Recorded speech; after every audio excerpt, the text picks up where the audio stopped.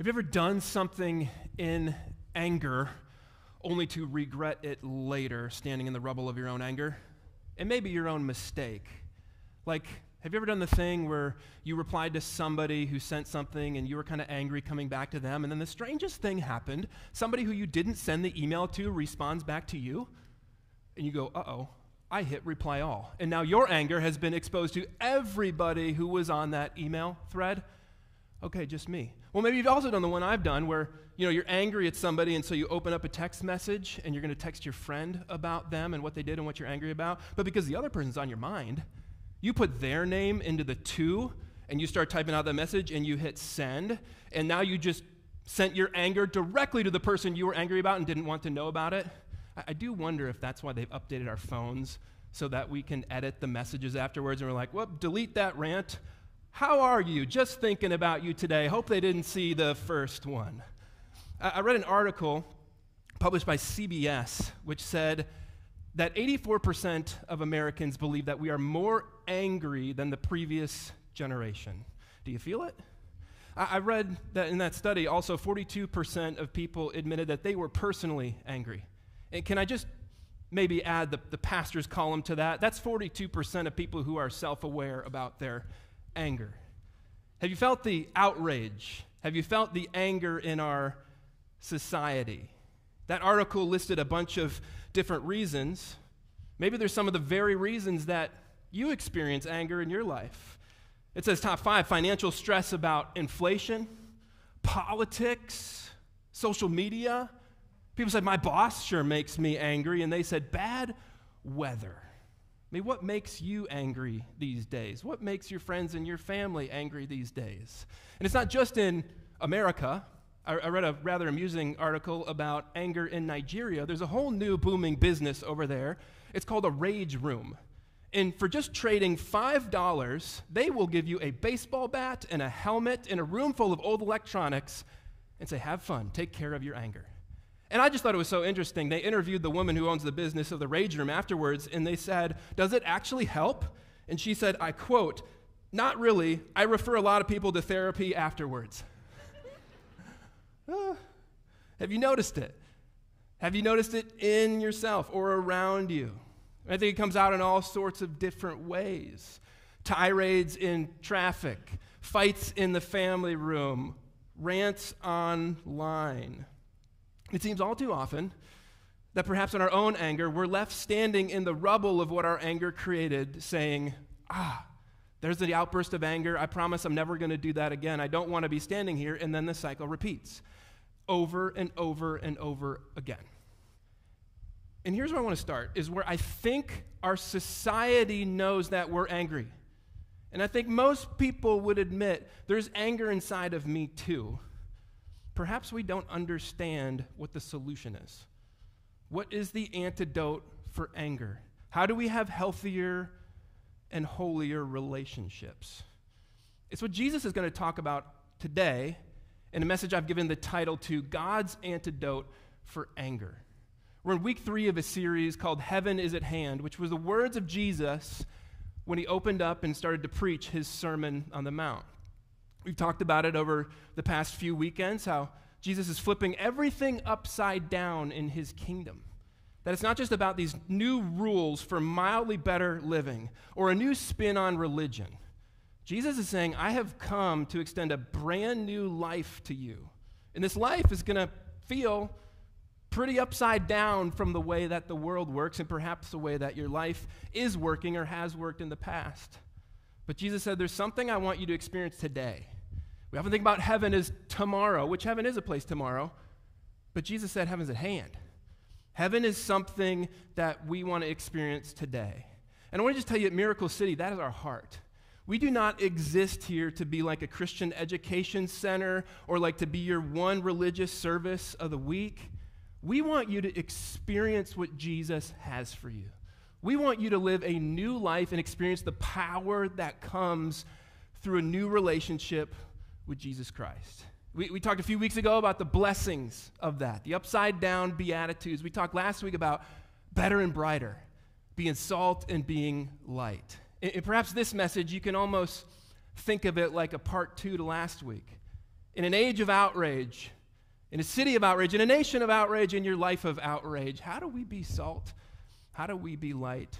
What solution does Jesus offer?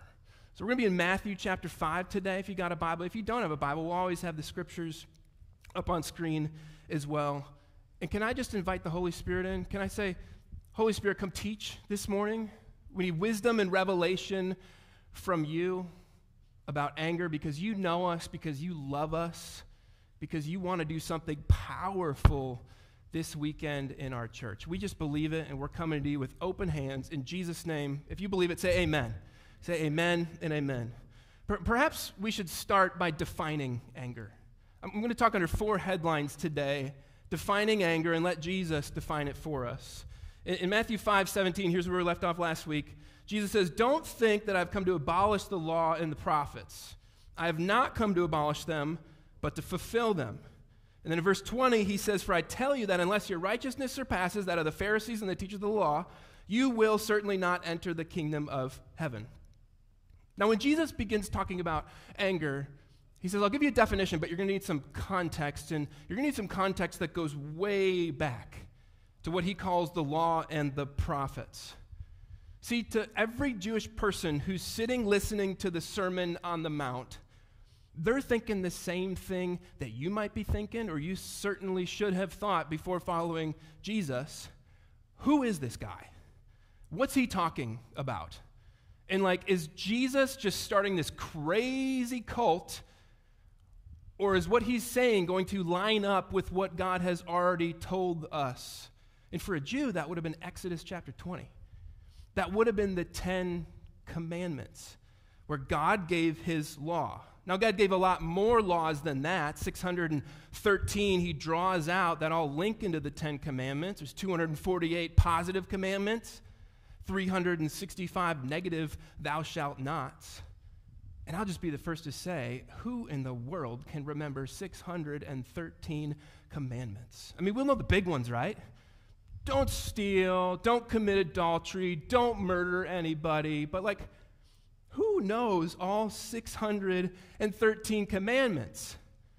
Well, there were people in their day that would have said, they'd be maybe sit in the front row and say, whoa, we do. It was the Pharisees and the Sadducees. It was the religious people of the day.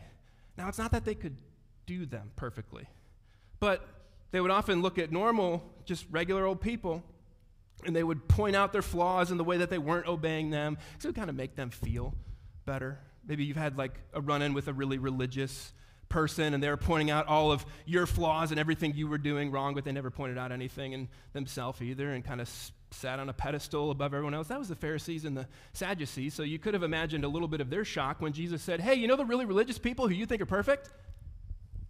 They're not good enough. Unless your righteousness surpasses the Pharisees and the teachers of the law, you can't get in. See, because they thought, well, maybe you think, if I'm a good person, I will get into heaven. If I can follow the laws good enough. If I've got more good than bad. Or, if I can find some way for, the line to be a little bit this way, and then I'm on this side, and then it's pretty good. And maybe if I can make other people feel like they're on the wrong side of the line, I think that's good for me, and I'll get some extra credit. And yet Jesus steps up in the Sermon on the Mount and says, no, none of that is good enough. I haven't done any of that. And by the way, I haven't lowered the bar of the law. I came to fulfill the law. You say, what does that mean? Well, as people have said often, there's 2 ways you can destroy an acorn. One is you can take a hammer and you can smash it to bits. But the other is you can take it and you can plant it into the ground. And that acorn will fulfill its purpose and grow into a mighty oak tree. See, if you thought that Jesus was coming to teach, here's some new rules in some new ways that I'm going to lay the hammer down on you on some new laws and just try better and do harder, but you'll never make it. Jesus says, you're not thinking about this right at all. I have come to fulfill the law. There's a totally different and new kingdom. See, that's what the prophets would often talk about. They would say that even the good things we do don't necessarily come from the best motives. I mean, even at your best moments, is it always a pure motive that you serve and you love God? Or sometimes it gets a little filthy in there because I want something from God, or I think I kind of want God to move the line for me, or I think God will bless me or do something for me. I mean, Isaiah just calls it out. He says, even your best deeds are like filthy rags before the holiness standard of God. And yet the prophets would always declare this, that what you don't need is new rules or being better at obeying the rules. That's just religion. They would say, we need a new heart. You need a different wellspring of your actions. I mean, Ezekiel, the prophet, thundered in Ezekiel 36. He said, through the voice of God through him, and I will give you a new heart, and I will put a new spirit in you, and I will take out this stony, stubborn heart, and I'll give you a tender, responsive heart. Listen to me. Jesus is not offering to destroy you with new rules. He's offering to deposit a new heart in you. See, this is when Jesus said, heaven is at hand. Don't miss what he was saying, is heaven offers a new heart. There's something completely different that he wants to do in your life that he says begins in you. As Oswald Chambers said, Jesus never teaches us to curb or suppress the wrong disposition. He gives us a totally new disposition that alters our mainspring of action. Now, let me pause, because the type A's in the room are like waiting on your notebook. You're like, wait, what's the definition for anger? What in the world does that have to do for anger? Jesus would say, very good. That's the context you need, because it has everything to do with anger. Verse 21, he says, you've heard it said. And they're like, yeah, okay. To the people long ago, you shall not murder, and anyone who murders will be subject to judgment. And everybody there would have said, yeah, we have heard that. That's one of the 10 commandments. Okay, Jesus, you're talking our language. But we got that one. Everyone there, like, anybody murdered today? And they're like, no, we haven't murdered. Okay, so we're good. We're righteous. This is awesome. And then Jesus says, but, and then they're like, wait, what do you mean? He says, I tell you that anyone who's angry with a brother or sister will be subject to judgment. Again, anyone who says to their brother or sister, Raka, is answerable to the court. And anyone who says, you fool, will be in danger of the fires of hell. And I imagine it was this silent at this moment on the Sermon on the Mount as well, where people were like, oh, I kind of like the blessing thing or the salt and light thing, but Jesus just kind of went all dark on us, because if that's the case, maybe I'm not so righteous. I mean, if the law extends not just to my actions, but also the motives of my heart, well, then I think I might be in trouble here. See, Jesus begins to talk about a spirit of anger that's formed in the heart. Now, to be clear, not all anger is wrong. I mean, the Bible says anger in and of itself is not a sin. I mean, Paul says in Ephesians 4:26, be angry and don't sin. The kind of anger that Jesus is addressing is ultimately the definition you've got to understand, is that anger defends something you love. That if something comes in between me and my wife, Lindsay, I should righteously be angry at that thing or that person. Why? Because I love my wife. I mean, you see Jesus doing this. When he got righteously angry, like at the temple, when the people had turned it into a zoo of sacrifice instead of a house of prayer, he got righteously angry. He got righteously angry at injustice. But Jesus is saying that kind of anger can also get sinful, and it can get sideways on us when you look at another person and you say, Raka. Raka was their word for kind of like an official name calling. It's the word that means idiot, nitwit, and numbskull. And then he says the same thing is for you fool. The Greek word that's in Sermon on the Mount is mora. Mora. It's where we get the word moron from. It's a playful tone, but it's not a good disposition against people. He says even if you just say you fool, you get the fires of hell. You notice how Jesus is flipping everything upside down again? He says if you got legitimate anger, you're kind of going to the lowest court. If you name call against someone, Well, you're going to like the highest court in the land, and if you simply say, you moron, well, the fires of hell are coming for you.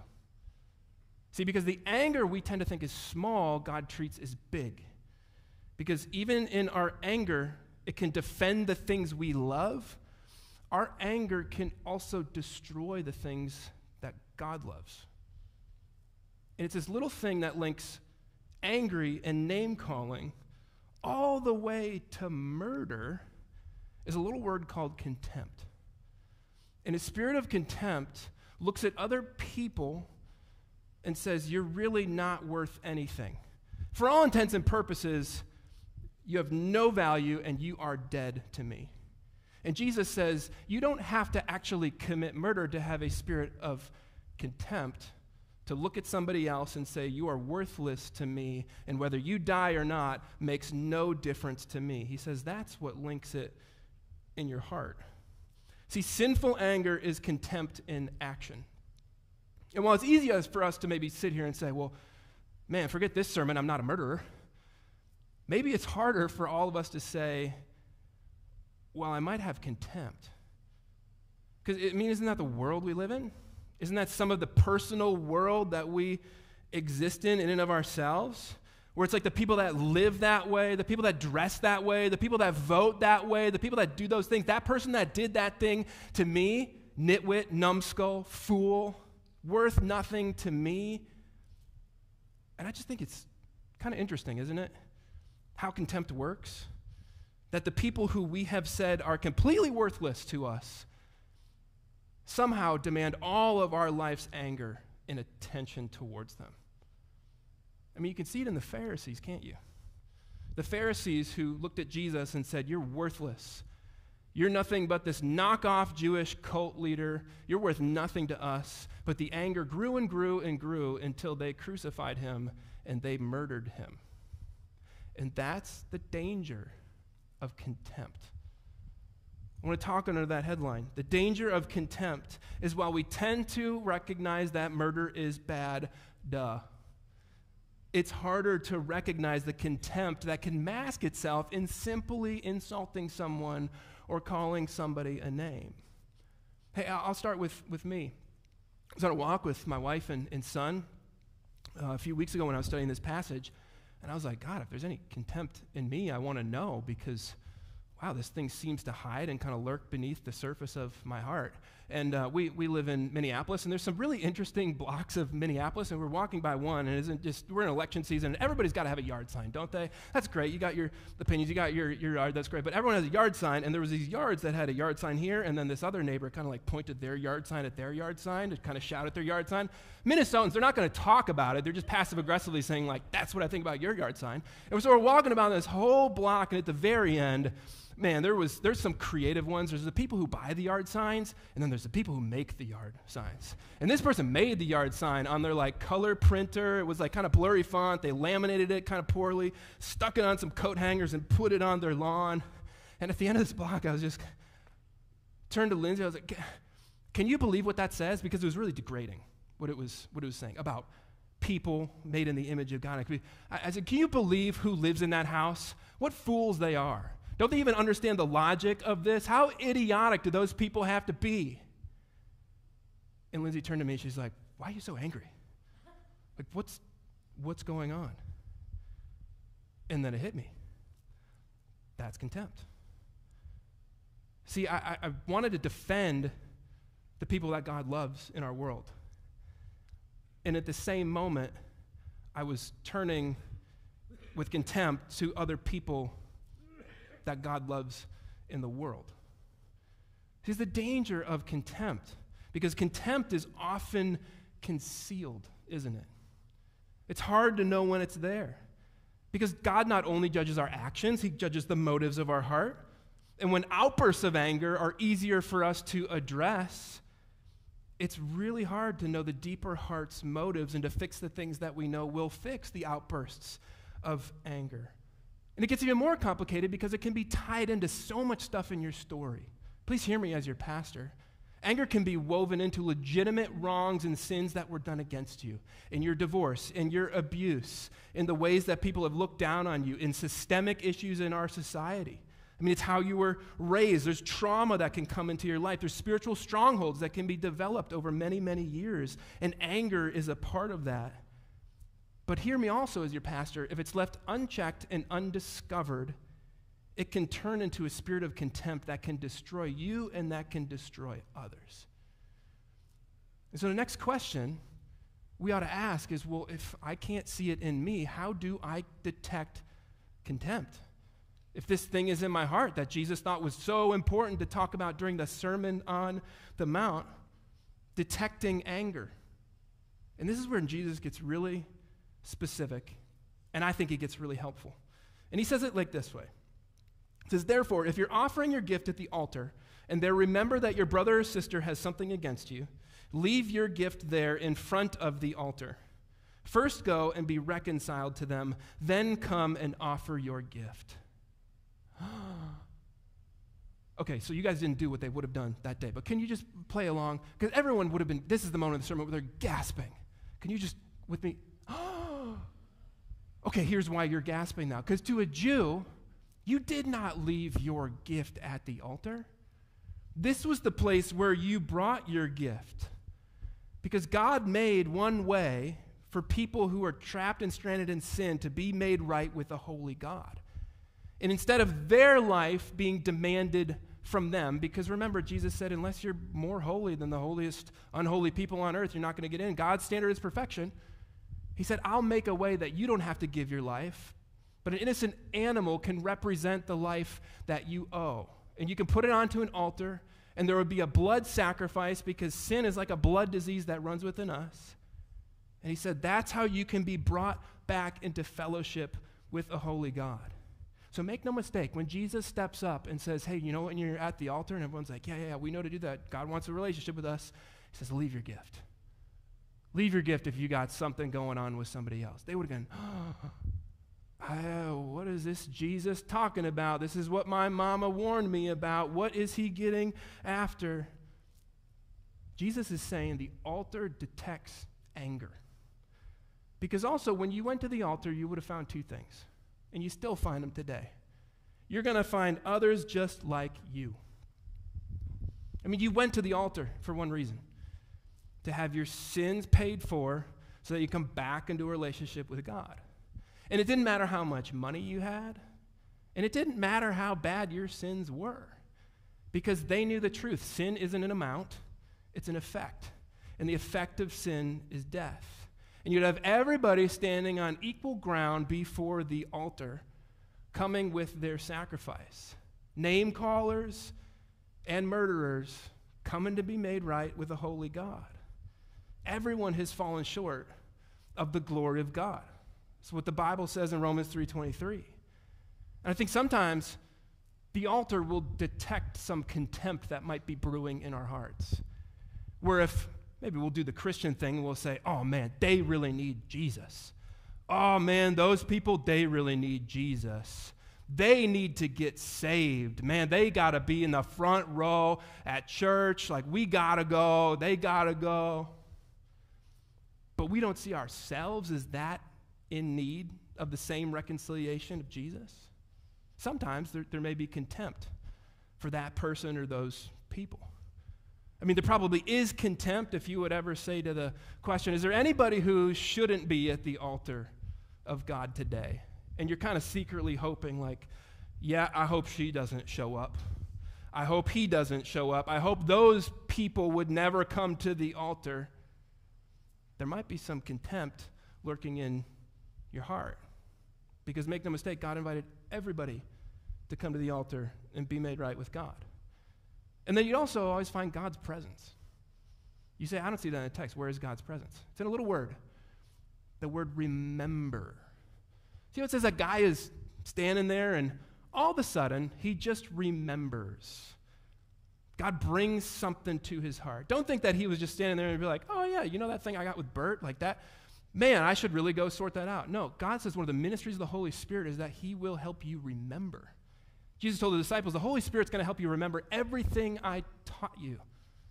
The Holy Spirit helps you remember. And in the presence of God, this guy remembers, I have a relational issue. And God wants me to drop my gift and go take care of this thing. God brought the memory up. And I also want to say many people have used this passage and abused this passage because they'll say, if you've got something between God, don't you dare show up at church and don't go be around religious people. Come on, if that's what Jesus meant by this, none of us should be there. None of us should ever show up to church because we all got stuff going on. This is simply saying, let the altar search your heart. You know, when we come to church, when we come to Miracle City, we want to come and say to God, I actually want to interact with you. I don't want to do the religious thing where I'm just coming to check the box on a religious service and get my good thing done for today, and maybe God will think of me as a mildly more tolerable person. No, Jesus said, heaven is at hand. That's not what I want at all. I want you to open up and say, God, would you search my heart? Because you know my heart, and you know my motives even when I don't understand my motives. Isn't that what the psalmist prayed? Psalm 139, search me, God, know my heart. Test me and know my anxious thoughts. See if there is any offensive way in me, and lead me in the way everlasting. See, when the Spirit does something inside of us, when we come into the presence of God, Jesus says, drop your gift. Meaning, drop the religious charades. Don't do the thing that some of us do where we come and we say, well, Christian ceremony can cover up the real spiritual issue of contempt in me. Jesus says, I don't want that. Because all that does is leaves you stuck and stranded in anger and sin. Jesus says, heaven is at hand. I have come to bring freedom, and I have come to bring life. See, it's the only way to defeat anger. It really is.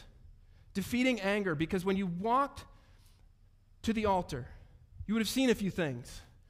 You would have seen a priest who's going to help you make the sacrifice, and you would have seen a raging fire on top of the altar that had been burning for so long, consuming the sacrifices.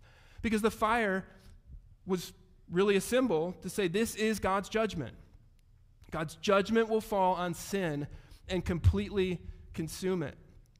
And when people looked at the altar, they realized that is what needs to happen with my sin. That is what will happen with my life unless somebody else intercedes for me. And make no mistake, what Jesus was saying when he was teaching this is, I will intercede. I am the altar, and I am the sacrifice. And onto the altar of the cross, Jesus would go and give his life and be completely consumed by the righteous wrath of God as he took upon our sins upon his shoulder. It's why Jesus is the only antidote to the anger in our hearts, because he's the only one who could fulfill all the law and the prophets perfectly and take our sin onto himself and be completely consumed by the wrath of the Father so that you didn't have to. Because Jesus was consumed by our contempt. And then he died for contemptors like us. As people hurled insults at him on the cross, he prayed, Father, forgive them, for they know not what they do. And Jesus instead says, for those who struggle in contempt, I am freedom. I'm not just one of the solutions that the world has to offer. I'm not just preaching a new spin on religion. Jesus would say, I am the solution.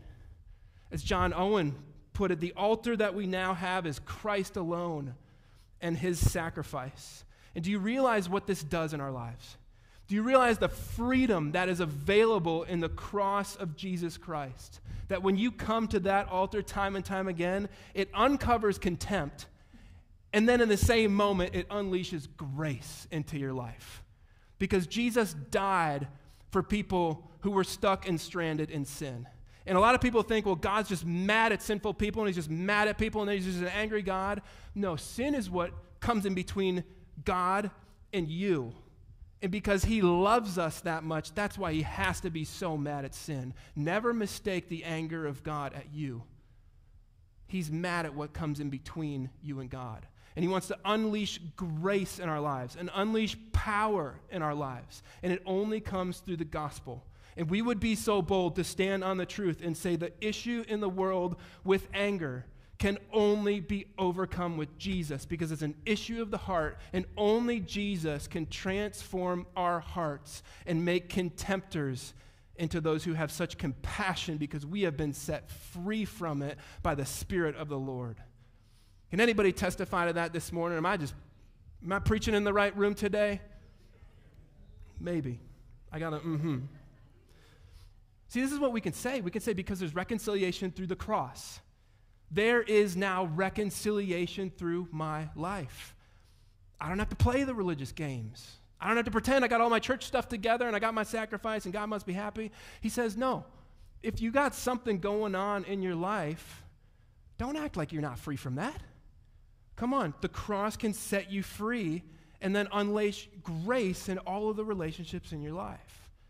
See, Jesus says this. He says, first go and be reconciled to them, and then come and offer your gift. See, Jesus never says, just go be with people I don't want to be with you. He says, no, come on back, and then you're going to offer your gift. He says, settle matters quickly with your adversary who is taking you to court, and do it while you're still together on the way, or your adversary may hand you over to the judge, and the judge may hand you over to the officer, and you may be thrown into prison. Truly, I tell you, you will not get out until you have paid the last penny. When you struggle with anger, run to the cross. That's the word of the Lord this morning. When you're feeling contempt, when you're dealing with anger, Christians run to the cross. And I want to give you 4 takeaway truths today that I think we see in the heart of Jesus as he's giving this example of what do we do at the altar? What do we do when we come to the cross where Jesus bled and died for me? I think the first thing he says is ask God for help. Ask God for help. Notice how God says, come and offer your gift. He says, come on back, offer your gift.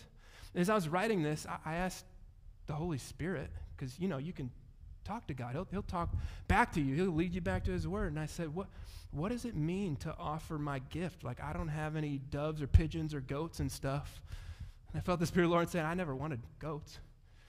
You're the gift. Do you realize in Jesus Christ, you are a gift? Every person, you are a gift to God. And he says, if you're angry, come to me. Come to me. He wants to be with you. In the real pain that you've experienced, in the real things that are making you angry, he says, come to me. Bring yourself to me because you are a gift to God. You are worth dying for. You are worth God leaving heaven and coming to earth because he loves you that much. And God would simply say, come to me. Bring yourself to me. And I just declare in this church, because we're all about Jesus, the altar is always available here. And the altar is always available in your life.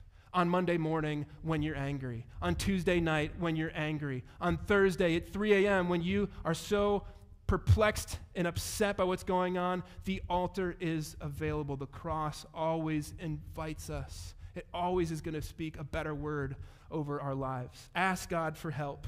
And then he says, settle matters quickly. Settle matters quickly. When, come on, maybe we tend to drag things out a little too long in our lives. Have you ever had a fight where you're fighting and you are so far away from the original fight that you had? You don't even understand what you're fighting about, but by golly, you are going to fight about it and you're going to get fierce about it. Man, I'm just preaching to me today. And you're so angry about it. Jesus says, hey, 2 things. You can stay angry about that, or you can get freedom from that. So which do you want to do? There's always 2 options in our lives. You can stay angry, and you can live a life, even as a Christian following Jesus, but you'd be so stuck in the stronghold of anger. And Jesus says, well, let me give you another option. How about you just be free from it? And I'm not trying to oversimplify, please. There's wisdom to this. This doesn't mean like go in haste and this massive years-long fight you're going to solve in just a minute by saying sorry. There's counseling involved. There's wisdom involved for this. But what Jesus is saying is do what you can do today. Do what you can do today. There's reconciliation available at the cross. And we want to settle matters quickly. I think he's saying be angry at the problem, not the person. And oftentimes I can be guilty of being so angry at the person and forgetting about the problem. But make no mistake, people are not problems in God's kingdom. People have problems, but they're not problems. People are created in God's image. People are precious to God. They are worth dying for. And anybody who you may have a legitimate disagreement or be angry with, you also need to remind yourself, God died for them. They are so beloved by heaven that Jesus went to the cross for them. And I'll give you something I'll admit it takes practice. And you're probably thinking like, man, I want to come over to your house when you're fighting because this is amazing. You can. You're not always going to see these things in action. I'm just a work in progress just like you too. But there's one thing that we've gotten pretty good at. We try to call out the problem instead of the person. We literally take a step back and we remind ourselves and say, you know what? I'm not fighting against you. I'm fighting for you. In this relationship, I'm for you. But there's a problem here that's causing something, and I'm angry at that problem because that's coming in between us. So can we talk about the real problem? I wonder how many of your fights would change if you simply called out the real problem and started to invite the healing power of Jesus into the problem. Because if Jesus is about to go to the cross and raise to new life, come on, what could Jesus bring to new life in the problems that you face? He's simply saying, call out the problem, not the person. And then he says, trust the judgment of God. Trust the judgment of God. Notice how Jesus gives a courtroom example. I don't know if you've ever been to court or been with somebody in court, but it can kind of be an intense process. I mean, before you get to court, it's you're thinking this, you're all caught in your head about it, but when you get into that courtroom, there's something a little bit more intense that happens because the judge is sitting there, right? Before the courtroom, the judge is just more of an idea, but in the courtroom, the judge is there and he can give a sentence that can change everything for you.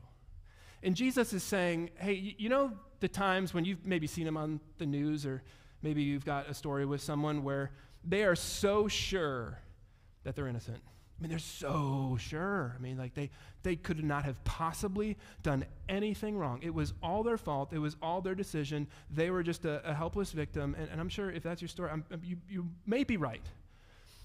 But then there's the moment where the sentencing comes down and the person was just so blind to it. And they were guilty the whole time because, the majority of problems have two people to fight. Jesus says, hey, if you're right, I'll make it right. Don't worry about it. I'm the judge of eternity past to eternity future. I'm going to make it right. But he also says, if we're wrong, he's also going to make it right. And sometimes we can be so blind to the motives of our heart that Jesus simply invites us and says, hey, you got to trust me with that stuff. If you're going to follow Jesus, you got to realize he's Savior and he's judge. And he is righteous in all that he decides, and he will be fair to you. So Jesus simply says, heaven is at hand. Why not be free from that? See, a lot of these things would show up in the ministry of Jesus. He preached the sermon, but then he went on to live the sermon. That's our Heart of Miracle City, by the way, just a little rabbit trail. We don't just want to preach a sermon, we want to live the sermon. We don't want Sundays to just happen and say, oh, that was good. No, Sundays get us ready to start living this stuff out. And in one of the places that Jesus went, he told this parable to people who were struggling with a little bit of forgiveness. It may surprise you who it was, because in Matthew 18, Peter runs up to Jesus and he asks him, hey, Jesus, Rabbi, who called me to follow you, how many times do I have to forgive somebody who sins against me? 7 times? Which I think is funny. What do you think happened with Peter that he would run up and tell Jesus this? Which one of the disciples did something annoying and he's like, all right, Jesus, is this the one where I get to kick him out of the group? How many times I got to forgive him? Jesus says, hold on. Jesus replied, 70 times 7. which makes me think Peter might have been bad at math. But it wasn't Jesus giving a specific number. He was saying, it's more than you can calculate on the fly, Peter. It's keep forgiving, keep reconciling, keep going the extra mile, keep responding to what the Lord is doing. It's not a one-time thing. Whenever this comes up in your life, you've got to keep going to the altar. You've got to keep going to the cross that gives us freedom. And then Jesus tells a parable. He says, so assume there was this guy, and he owed a huge debt, like millions and millions of dollars, and he went to the king, and kings oversee kingdoms. So Jesus is talking about the kingdom of God. And he says, so say this guy comes and says, I can't pay it. I got to go to prison, or you're going to have to do something, or I'm going to sell my whole family into slavery because I can't pay it. And the king has mercy on him and says, no, I'll cancel all of your debt. And this guy's like, for what? He says, just because I'm merciful. That's who I am. It's almost like you can hear the king saying, heaven's at hand. I can cancel it right now. So go free. And Jesus said, this guy who'd just been forgiven so much, he ran out into the street and he saw somebody who owed him a couple bucks, and he went and he shook him down. He said, give me what you owe me, and he tossed him into prison when he couldn't pay. And it says, when the others found out about it, they went and told the king what had just happened to the one who had received so much mercy, yet was not merciful with others. Jesus says this in Matthew 18. He said, in anger, his master handed him over to the jailers to be tortured until he should pay back all that he owed. This is how my heavenly Father will treat each of you unless you forgive your brother or your sister from your heart. And look at me. Jesus is not trying to scare you. He's inviting you to step into the freedom of forgiveness. Forgiveness to other people who may have harmed us, because we have been forgiven eternally from the cross of Christ. Heaven is at hand. This is the new kingdom way of living, where the reconciled now become reconcilers, where those who have been set free by Jesus are now part of setting the debts of others free by leading them to Jesus. The ones who deserved justice are now the ones bringing people to the altar of justice and pointing them to the only one who has the antidote for anger. And his name is Jesus. And heaven is at hand. And it's extended to us today.